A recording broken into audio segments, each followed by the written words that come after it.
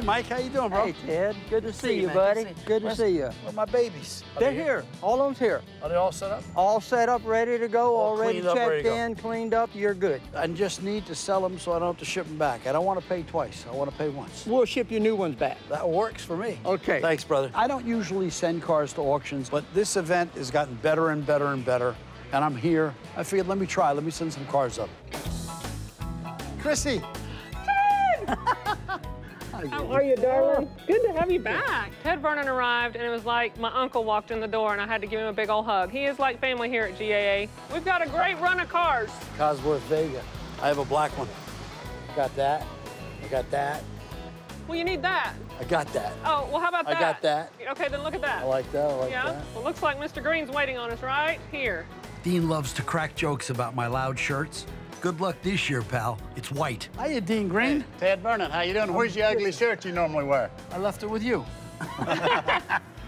You always got to get me. Well, you know, we got something new every time you come up to show you. Yeah. We got new skyboxes. This is fantastic. We built them since the last time he was here. We have a buffet restaurant, a bar. When the people come in, they do not have to leave. We tried to give it an automobile look. We got stainless steel walls, the racing seats, everything is automobile. You know, Dean, I can see every car in the building from right here. It's amazing. We gave Ted an official VIP pass, and as long as he, you know, sort of behaves himself, we'll let him stay up here. I honestly didn't know if I was going to get to be up here, but here I am, official. You know, I'm a floor guy, but between the buffet and the bar and this really beautiful seating, I could change.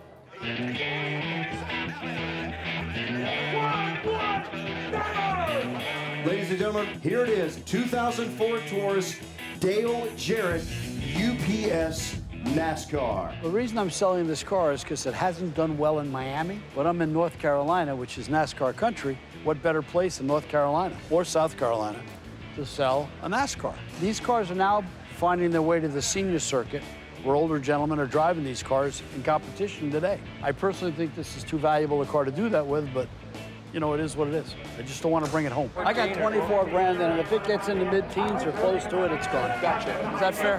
Get it out, but run it at least to 12, 13 grand. We'll get it rid of it. This is a NASCAR car I bought, a Dale Jarrett car, and I don't know much about NASCAR.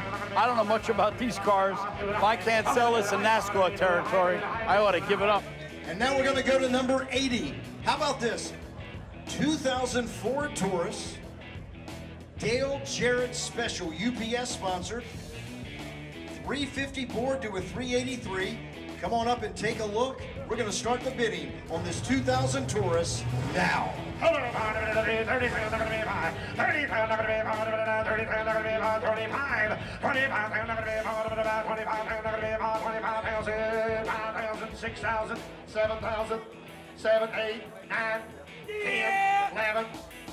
Dale Jarrett, UPS number 88. Working it. Ford Taurus. All right, what are we going to do here, folks? It's very frustrating. I figured I could sell it up here, being it's a NASCAR. I guess I wasn't right. I've done well with race cars in the past, and I really thought this one would knock a home run, but it didn't even get a bunt. In NASCAR country, this car didn't do a thing. You never know. You know, you bring something you don't think is going to do anything, and it hits a home run. It is what it is.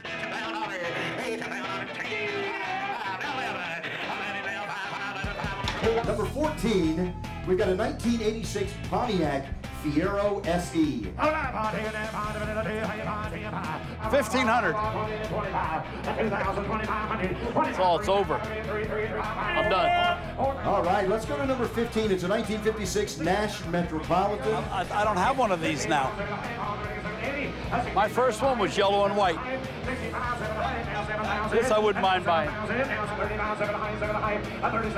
36. 41. I'm done. 3,500, I was comfortable. At 5 grand, I'm not comfortable. All right, let's go to number 17. It's a 1996 Cadillac Fleetwood. You want to buy that car for just a few grand. Not a lot. 2, 3 grand, 3,500, 2 grand. That's too much money. Number 27, here we go. It is a 1995 Chevrolet Monte Carlo. I had to buy this NASCAR considering I can't sell the one I got. I'd like to buy it for $5. This would be a great punishment for me. I can't sell both of them. A 95 Monte Carlo like that, without all the stuff on it, it's probably worth less than $1 grand. Now it's bringing 10 grand, but it does have no provenance and almost no miles.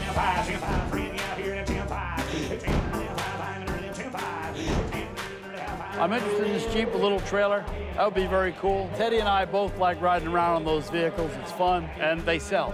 They're all right. Well, the trailer is just strictly, you know, it's military, and it's part of what the Jeep is all about, and it looks right with it. There's a lot of big buyers here. You don't ever know what they're going to like. Maybe they'll like military, maybe they won't. Normally, they like it. What do you figure it's worth? Possibly 25,000. That's more than twice what I think. Really? I mean, I think it'll sell for 15. You know a lot more about them than I do. I don't know. I think it'll sell for mid-teens, 15 to 18. You bid on this? For 10 years. Not my style. What do you think this is worth? Probably 10. I figure less. If I can stay under 10, it becomes a good deal for me. Coming up next, we've got a 1971 M15A2 Ford. That's right, a 1971. Look at this Army Jeep, 141.5 cubic inches, 71 horsepower engine, 4-speed manual transmission. And we're going to start the bidding on number 25. By the way, it does come with the trailer right now. It's $75. It's $7,500 to the high. $7,000 to the dollar. I won the auction on the Jeep at $7,500, but the guy said no. So I've got to try to go to the deal doctor and salvage the deal.